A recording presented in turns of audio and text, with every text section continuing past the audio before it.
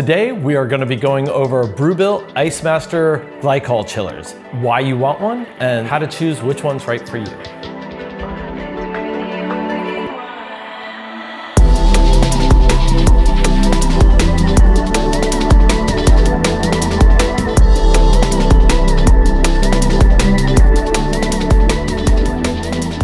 All right, before we get started, make sure you like this video, subscribe to our channel, and then also comment below. Tell us about Glycol, any questions you have, what you might be doing to control your fermentation temperatures right now. So let's talk about Glycol chillers in general. I consider them the gold standard of fermentation control. Yeah, if you go to any commercial brewery in America, they're using Glycol chillers to chill their or control their temperature of fermentations, cold crashing, etc. We as homebrewers are used to putting our fermenter in something else. And in this scenario, we have a bath. And this one here, it's 8 gallons, and you're gonna mix water and glycol together. And then there's coils, refrigeration coils, literally in that bath. Yeah, what we're doing, why we're putting the glycol in there, it allows you, as everybody knows, water freezes at 32 degrees Fahrenheit, 0 Celsius.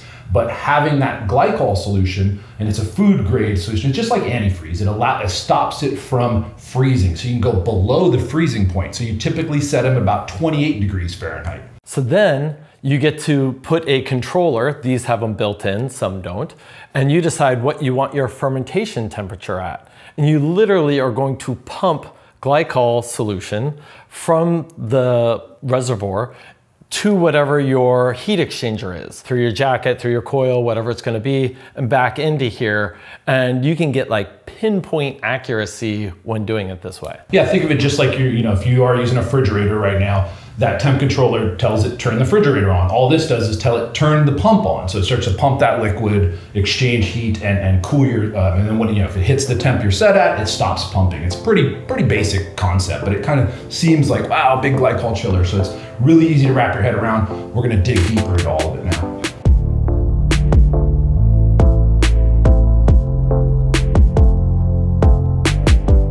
Yeah, the fun is it's fast.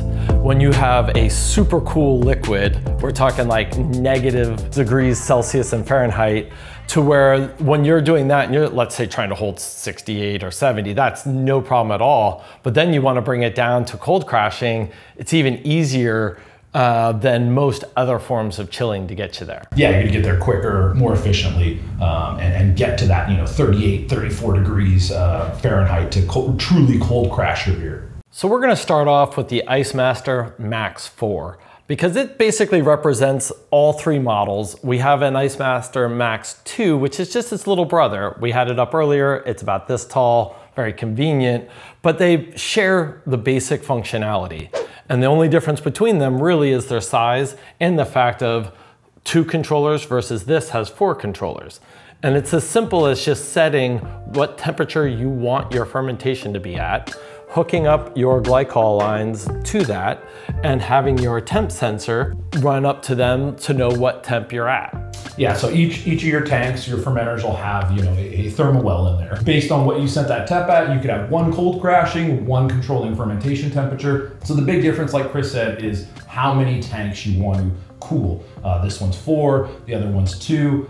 The Max 100 is a max of 4, but you can kind of build out as you go. So that's what's kind of cool about that one. Well, let's talk about the Max 100 because it looks very much identical to this minus the 4 controllers, and it even has the bulkheads. So you can hook up your own internals. So it's a little less expensive, but you're going to need a pump or pumps and a temp controller. So we always kind of say like undersize or oversize your glycol system because you'll never regret that. If you try to build it perfectly for your environment and anything goes wrong, it's really hard for it to make up. It will eventually, it just takes time. Like for instance, when I was speccing out the brewery that I opened, I got 4 tanks I'm starting with. I said, I want to cold crash all 4 of them in 100-degree ambient. So I needed a 5-ton chiller to do that.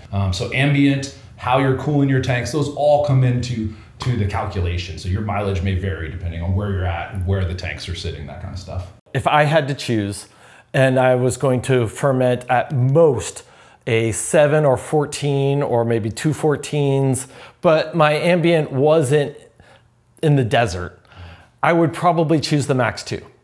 Hands down. You just did 14 and a 7. Yeah, and no problem. Was able to get him down to 38. You know, cold crashing. So it really, you know, right now we're at like 70 degrees in the Bay Area. So oh, and that's no problem at all. But I think they can go up to 80 and 90. You had last year, right? Didn't you do 98 or something? But that was one at a time. Yeah. And so this summer, we hope to do some more experiments for you to give you an idea of where we're going with it and how high you can handle and how much volume you can handle, because I believe they can go way bigger than we're testing them right now. But if you're gonna go 27-gallon fermenters, I'd probably do 2 or 3 on here. Maybe 4 depending on your environment, but if you want to cold crash all 4, it's just kind of an unknown right now. Will that do it successfully at 90 degrees? We're gonna have to test that out for you.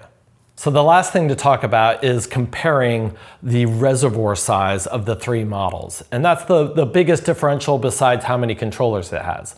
The Max 2 has a 4-gallon reservoir, 4.5, something around there. Whereas the Max 4 and the IceMaster 100 both have an 8-gallon reservoir. And that reservoir is important.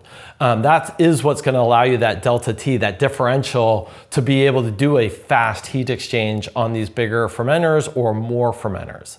So we're gonna show you kind of how to set them up, fill them, all of that in a future episode. So click here to see that.